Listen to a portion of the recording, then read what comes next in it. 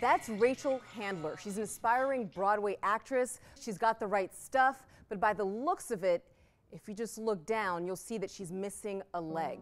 Rachel lost her leg in a horrific accident that happened 5 years ago. She got into a minor fender bender with another driver. They both got out of the car, and that's when the horror happened. A car came and plowed and hit her. I couldn't move anything. I couldn't move my arms. All I wanted to do was grab my phone and call my dad, and I couldn't move anything. Yeah. Rachel started dancing at the age of 5 and wanted to sing and dance for the rest of her life.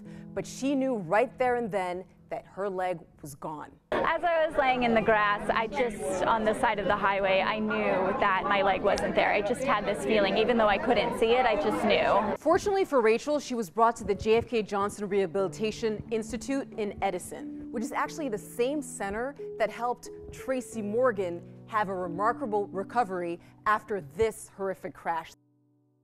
I first heard Rachel at the JFK Johnson Rehabilitation Institute. She was singing for fellow amputees.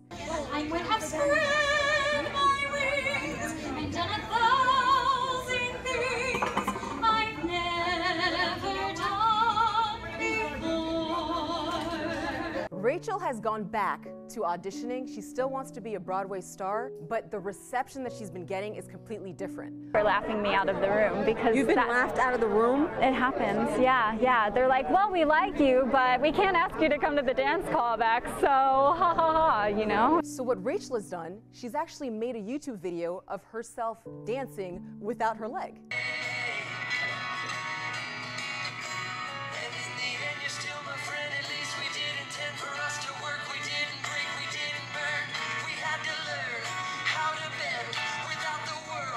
That video on YouTube has gotten over 20,000 views. Rachel is an inspiration to me. I mean, I wish I could sing as well as she could, but that's Rachel. I think it's such an amazing story, the way Broadway is. I mean, any kind of entertainment business, it's either you can or you can't. But how does she feel when they're mocking her and laughing at her and throwing her out the door? I'm glad you said it's whether you can or you can't. When you listen to her video, she can. Her voice is phenomenal. I mean, like Julie Andrews level, like My Fair Lady, like that level of a powerful voice. Yeah. And she's actually proving that she can still dance. She just, you know, needs to get a shot. But she's not gonna give up. She's persisting. And in fact, here's a victory. She just got a role in a movie with Kevin Hart. That's huge. I'll never know what made it so exciting, why all at once my heart